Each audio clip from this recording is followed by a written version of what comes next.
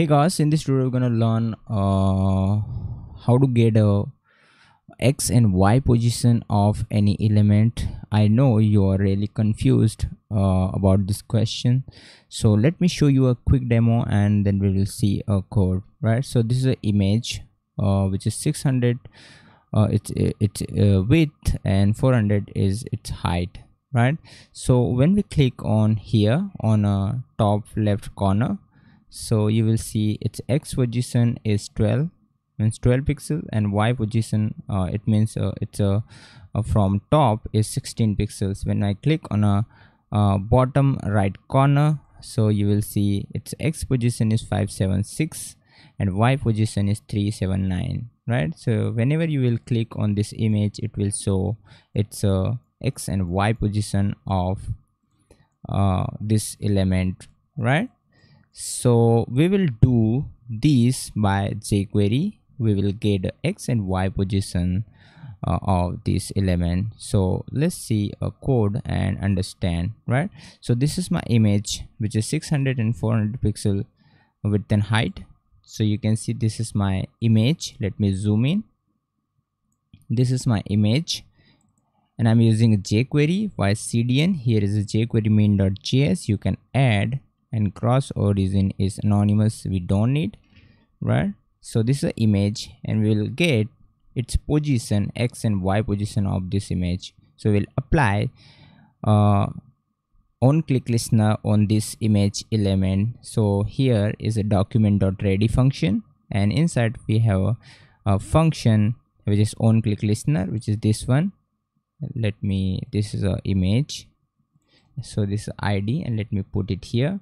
So this is image. When I click this image from here to here, first prevent the on click listener. This is a default action we want to prevent. So we have a e means element dot prevent default, and then we will get offset of this element y $this dot offset. Right, and here is we can get x and y position. So this element which is this one, the client x means position of x, means it's a window x position, means this is a window like here. Let me show you. Here to here, this is x position, and let's close it, and this is a y position. Right, so it will get Windows x position and it will get Windows y position. So we'll minus this Windows x position to our image, our element